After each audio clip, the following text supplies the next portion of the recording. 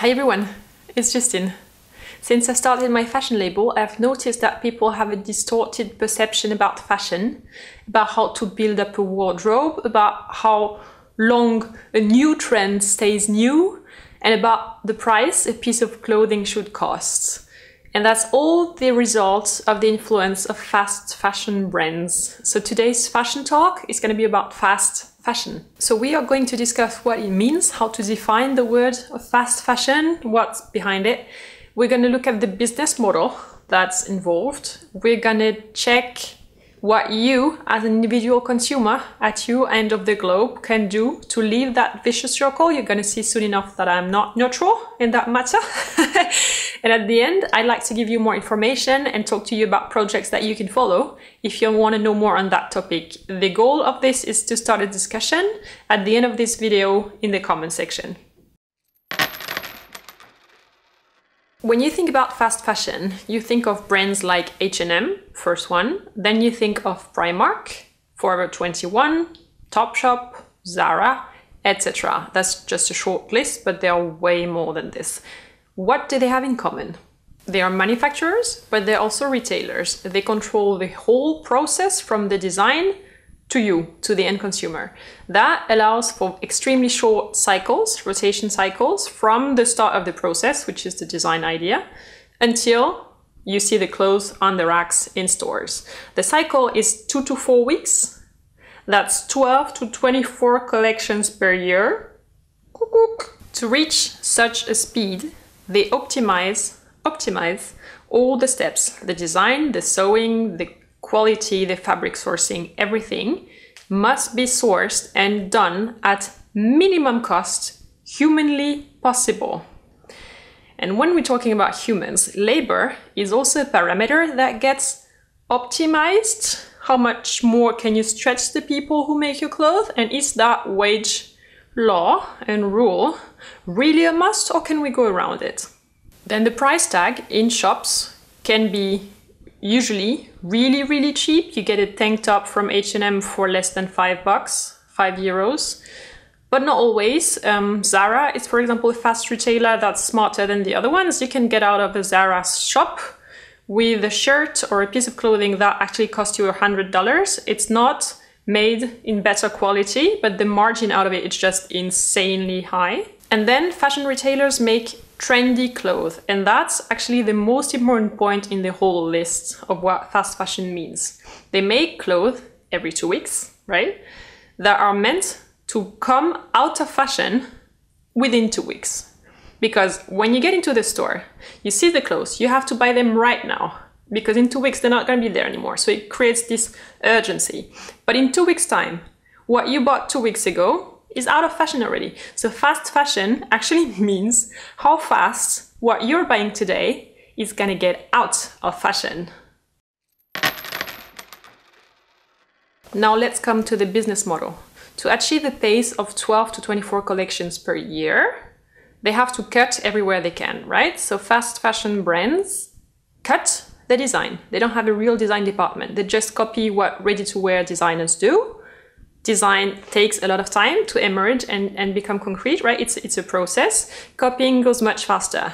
So let's just copy at the border of intellectual property. Then they produce very high quantities of clothes to bring down the unit cost. They pre-produce everything in super high quantities, more than what they forecast, because the cycle of 2 weeks or 4 weeks is so fast that if an item sells well, they don't have time to reproduce it, to refill the shops. So they just pre-produce everything en masse. And if it's too much, then the rest is waste. Then they produce in countries where labor is cheaper and where the safety laws and ethical human rights laws are less well enforced. And here I don't mean to offend anyone really. If I do, let me know, and I apologize. I'm going to quote some countries. So for example, China, Vietnam, Cambodia, India for knitted fabrics, very often chosen as a producing country, or Bangladesh if it has to be really cheap. And you've probably heard of the Rana Plaza building that collapsed 3 years ago. It was producing fashion for fast fashion retailers. So for the European market, those are very renowned countries for production. For the US market, for instance, they wouldn't necessarily ship it over from Asia. They would go with producers in Bolivia, for instance, polo shirts or shirting, or Mexico. In fact, when you see made in country XY on a label, on a garment, it's only the country where the garment was manipulated, transformed last. It doesn't mean that the history of the process of this garment started in that country. Everything that happens before the last country is totally untransparent and doesn't have to be labeled. For instance, if you take the fabric in some country, the thread in another one, then you buy the label somewhere else, you assemble and sew the garment all together in a fourth country, and then you may package it for retail or shipping in a fifth country. Like, that's how optimized the process can be. So you, as a consumer, end up buying a piece of clothing that is worth less than what you're paying for it, because everything is so cheaply made and sourced. And even though the price tag is so small, it's not worth what you're paying for it. And you have literally no idea where it's actually coming from. An interesting side effect of fast fashion is that you buy clothing like you go grocery shopping once a week, maybe more, and the kick that you get from buying a piece of clothing like a €5 tank top in a color that you already have 3 times is about as big as the kick that you get when you go buy milk. It's not that high, is it? At this stage of the video, I can hear questions and objections in the audience already, so let's tackle those before we move on to tips on how you can change your behavior as an individual to help the situation. Objections. Do I buy fast fashion myself? I have done it when I was a student. I wore about 20% of my closet really regularly. I even owned items that still had the price tags on them. See, that's how disposable that whole thing is. I don't do it anymore, and in fact my closet is getting smaller and smaller. On top of that, as a fashion designer myself, I have a slightly different perspective on the matter now. It would break my heart to see my clothes getting sold for €5. So I don't want to act like that as a consumer myself. Is my own label more ethical and better than fast fashion? Yes, I definitely think it is, and I pay a lot of attention to that in the process. I source my fabrics, all of them, exclusively in Europe, and the entire production process happens in Europe. In fact, the entire sewing for my first collection was made here in Berlin, next door, and I know who sewed that. So yes, it makes the situation better, and I know that here in Europe, there are laws that are actually being enforced and controlled all the time to make sure that people who work on my clothes get a proper wage that's fair and legal. Now we're coming to the pragmatic part. You, as one individual living somewhere on this planet, can do something to participate and help shift that mindset and move that industry. The first thing you can do is stop looking for trendy things that you know are going to be out of trends next month, like typically what you find at fast fashion stores, and instead of that, look for stylish things, for basics, for classics. Those words are always indicators of something that you still want to wear in 10 years from now. And if it's a particular style, but it's yours, and you know it fits to your personality, not just today, but also 10 years ago and in 10 years, then that's right for you and you should get it. A second smart thing to do is to consider thrift shops, secondhand stores, online shops that trade clothing between people. You'll get a very, very good dress worn by somebody already before you, but the quality is much higher and the price tag is smaller than a brand new item from a fast fashion store. So that's an idea to consider. Next point, when you go shopping for clothes, look for the label that you usually cut out as soon as you bought the item. That white label full of text. Look for the production country. Don't buy from a country where you know the conditions are not good and sometimes even children are being exploited. Drop those countries. There are enough other countries to buy from and they'll give you a better feeling. do research this topic further to understand what's going on, how the whole supply chain and the whole industry work. So you get smarter about it and you can make informed decisions on how you shop for yourself and how you build up and manage your wardrobe.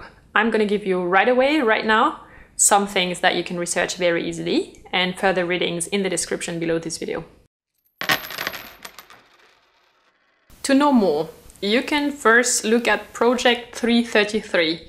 It's about downsizing your closet to 33 items only for one season. So for instance, 33 for the summer season or 33 for winter, because depending on the season and where in the world you live, seasons look really different temperature-wise, right? But for one season, only 33. This will force you to choose only clothes that are combinable with everything else you have, that are super high quality, because you're going to wash and wear each piece a lot more often than you used to right now.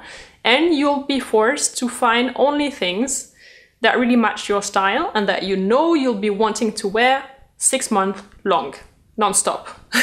So it helps you find your style as well. The result is called the capsule wardrobe. So if you research Project 333 or capsule wardrobe on YouTube, you're gonna find testimonials of YouTubers who've tried the experiments, and I've posted in the description one video that I like a lot from a girl whose channel is called My Green Closet.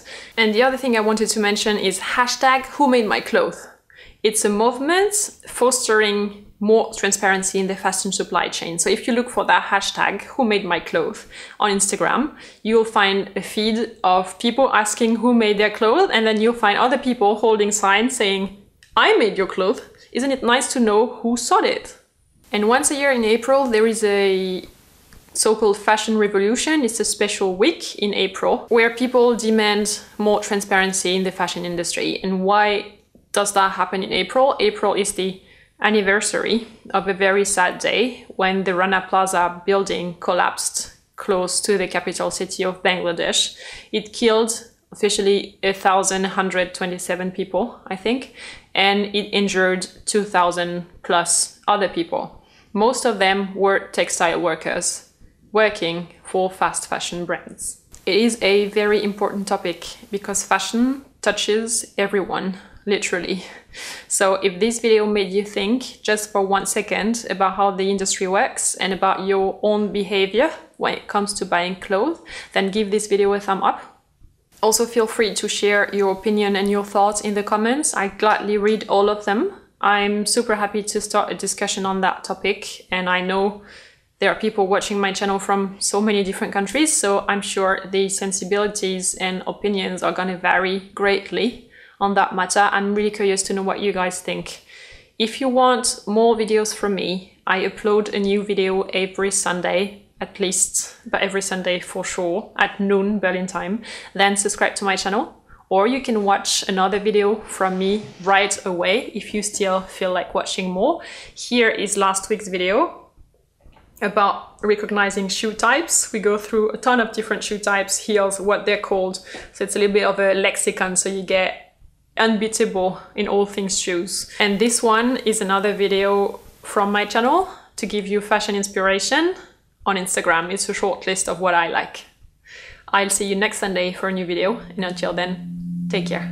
Bye bye.